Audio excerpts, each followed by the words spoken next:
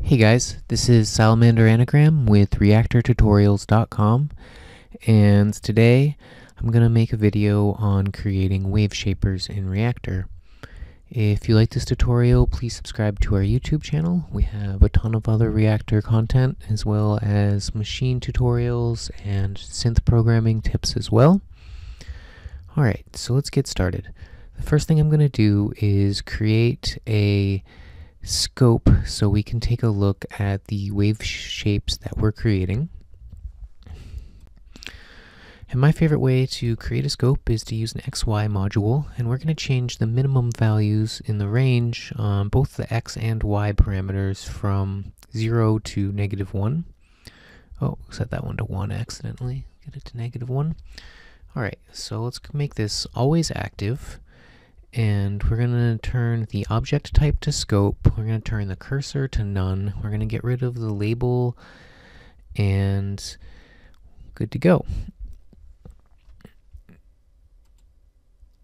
And we're going to run the X input of the scope with a ramp oscillator, which is a strange one. As you can see, if you hover over the output, the range goes from 0 to the maximum value, which is supplied by the amplitude input. And like I just said, we've changed the inputs of the XY module so that it ranges from -1 to 1. So we're going to modify the output of the ramp oscillator so it matches the values that the XY module is expecting. So we have our value from 0 to 1. We're going to multiply it by 2. So now we have a value ranging from 0 to 2. And then we're going to subtract 1 from that, which is going to give us a final total from -1 to 1. Alright, so that's going to supply the X input for the XY module, and to supply the Y input for the XY, we're going to use a function that will be our waveshaper. So the waveshaper is going to take an input named X, and it's going to have an output named Y, and we're going to use X to calculate Y. And generally speaking, we want to make nonlinear functions, and I'll show you what that means. So a linear function at its simplest form is something like Y equals X. And if we look at this on the graph, you'll see that the output is a straight line.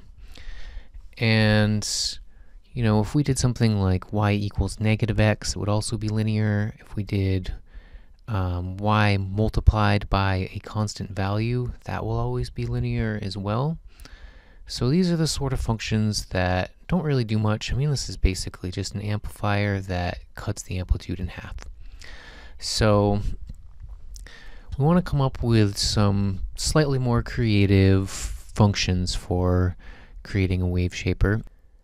And there is one general rule we want to follow, which is regardless of the size of X, we want the output Y to always be within the range from -1 to 1. And I'll show you a function that has this property. We're going to take X, and we're going to get the absolute value of X, the rectify function, and add 1 to it. And we're going to divide X over this newly calculated value that we have here. So the end result of this is that regardless of what the value on the top of our divide signal is, the value on the bottom is always going to be larger, and a smaller value divided by a larger value will always be less than 1.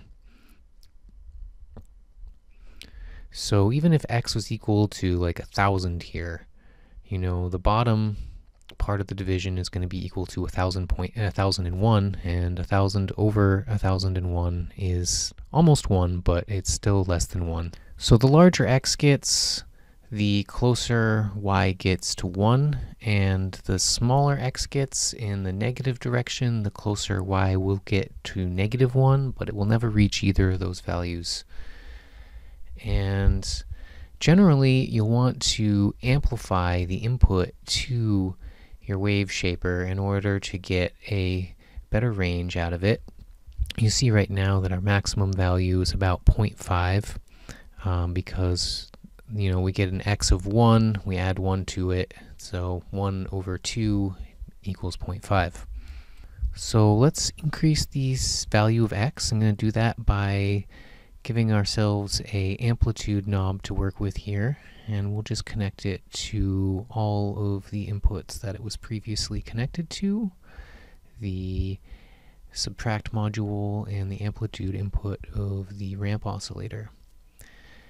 And we're going to have this value get pretty large, so we're going to end up dividing our input to the XY module by this value as well. We're going to give it a maximum range of about 64, minimum range of 1, step size of 1.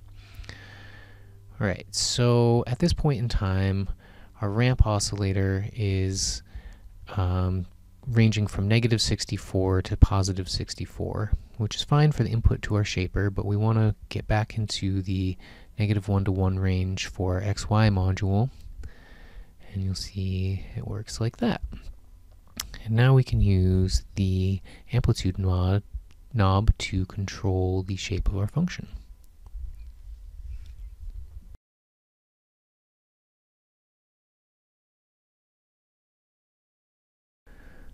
Alright, so another common type of Waveshaper uses the arctan function. So let's just look at that for a moment. You can find the arctan function in the math menu of the built-in module section. All the way at the bottom. And the output of the arctan module is going to max out at around 0.25, so we can actually multiply the output by 4 to give us a whole range from negative 1 to 1. And it's going to give us a very similar but slightly different waveform. Alright, so the most common way to test a Waveshaper is to use a sine oscillator, which can sometimes give you slightly fraudulent results, but it's usually very useful because it's such a simple waveform you can really hear the difference a lot easier.